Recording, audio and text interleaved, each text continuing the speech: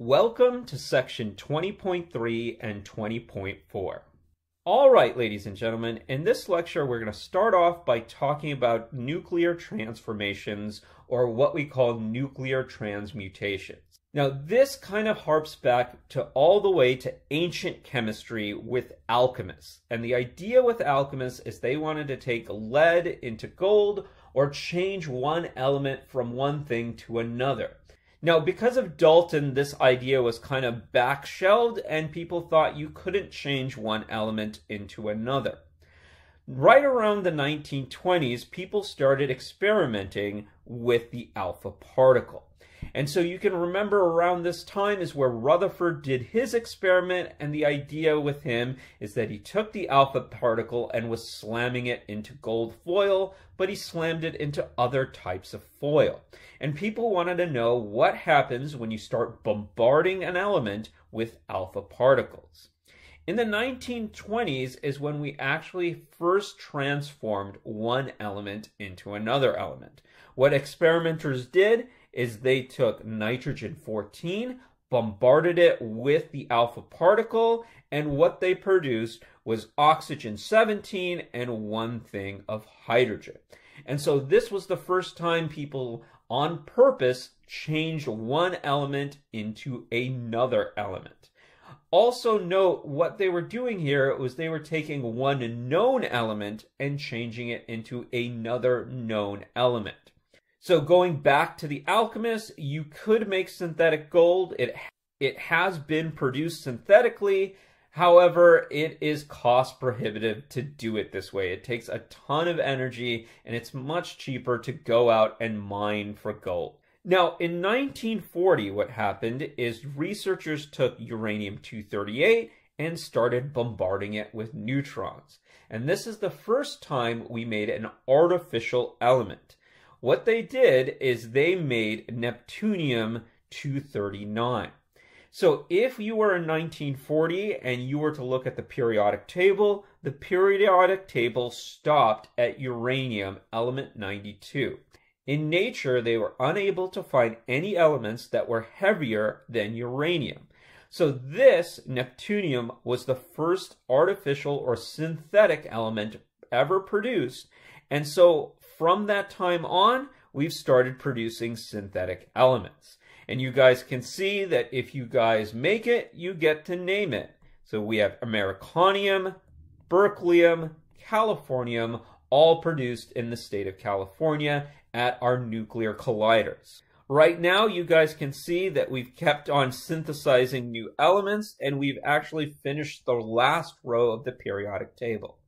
Now, I want you to understand that these synthetic elements, or these artificial elements, these are highly radioactive material. They are not stable, and they will actually decay rather fast. Some of these only have lifetimes in the millisecond to nanosecond time regime, and we've only been able to produce like 4 or 5 atoms of a certain artificial element. However, there is significant proof that we created this artificial element, and that's what you see currently on this periodic table on the bottom. So now, ladies and gentlemen, we're going to shift gears, and I want to talk about radio dating. Now, if you've ever wondered how archaeologists date something, one of the tools that they could use is carbon dating, and it is based off of radioactive decay. So here's the story, and we're going to focus on carbon for this particular radio dating. If I were to look at carbon, carbon comes in many isotopes, 12, 13, and 14. 12 is by far the most abundant, 99%, and it is a stable nucleus. Carbon 13 makes up 1%, again a stable nucleus. Now the one we're interested in is carbon 14. Carbon 14 is a radioactive material. It goes under beta decay. However, carbon 14 is constantly being made in our atmosphere. If you go up to space, there are neutrons flying around, and so this creates carbon 14, and so there is a steady state of concentration of carbon 14. It is constantly being made, and it is constantly being decayed. That concentration is 10 to the negative 10th% in our atmosphere. So this is a tiny, tiny, tiny percent. So if I look at the carbon in our atmosphere, which is mostly CO2, well, this is the breakdown of the carbon in our atmosphere. Now, what you guys will remember from high school biology is plants take carbon dioxide and turn it into food through photosynthesis. What this means is that the carbon inside plants are derived from the atmosphere. So that means that the isotopic ratio in a plant that's alive is going to be this 99, 1, and 10 to the negative 10th percent. Now, animals are going to eat those plants and thus incorporate that carbon content into their structure. So if you look at a living animal, they will also have this isotopic ratio inside their body because they're deriving their carbon content from the plants, which derive their carbon content from their atmosphere. However, what happens when a plant dies or an animal dies? Well, if a plant and an animal die, they cease all biological function, which means that they are not intaking any more nutrients. The plants are not going to breathe in that CO2, and the animals are not going to continually eat plants. And what happens is all the carbon in that dead plant or that dead animal is the carbon that was already there.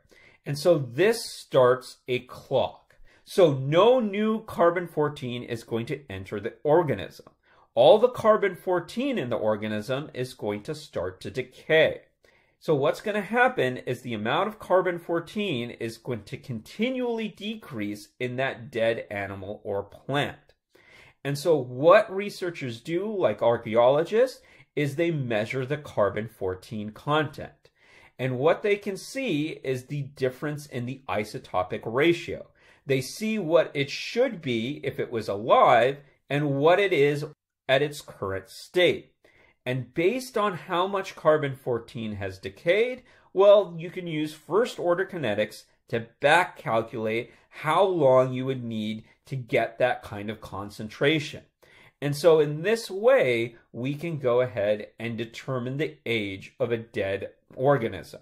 Now, this is based off of carbon-14. There are other radioisotopes that decay that we know the half-lives, and we can base our calculations off those. So one example is if you've ever wondered how they calculated the age of the Earth or the age of the universe, they can use radioactive decay to determine how much time has passed. So I know you guys have been working hard, and if you want a little break, I suggest you go ahead and catch this episode of Cosmos. Cosmos was an educational program developed by Seth MacFarlane, the person that did Family Guy, The Orville, and other such comedies. What he did is he got together with Neil deGrasse Tyson, and they rebooted this show. Of particular interest is in Season 1, Episode 7, called The Clean Room. Now, this is the story of the person that calculated the age of the Earth. And it is a real interesting story because he started this project when he was a graduate student. And his project seemed like a very simple project, and he should have been able to do it really quickly. But there was this complication, and it turns out this complication is something that he struggled with and he took to when he was a professor. He tried to figure out the age of the Earth, and what happened is that there was this pollutant that kept on interfering with his calculation. Now, this pollutant was found in this everyday chemical that a lot of people used. And the story presented in this episode is one where this scientist was trying to fight back against these megacorporations that were using this pollutant. Eventually, due to his testimony, that pollutant was outlawed, and it is no longer in this commercially available product.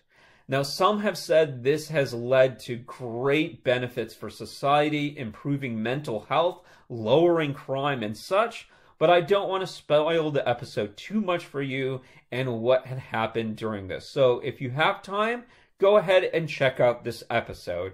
And go ahead and see how something tangential, some environmental policy came out of trying to figure out the age of our planet. So let's go ahead and end this lecture with an iClicker question. So this is example 20.2, where I want you to tell me the age of a rock.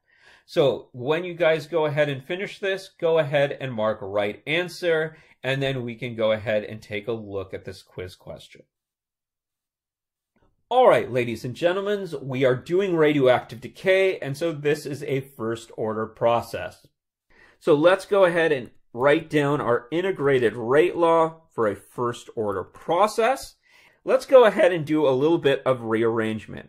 So I have the concentration at a given time, and I'm going to bring over A naught, my original concentration, and I'm going to take the natural log of both sides, which leaves me with this equation right here.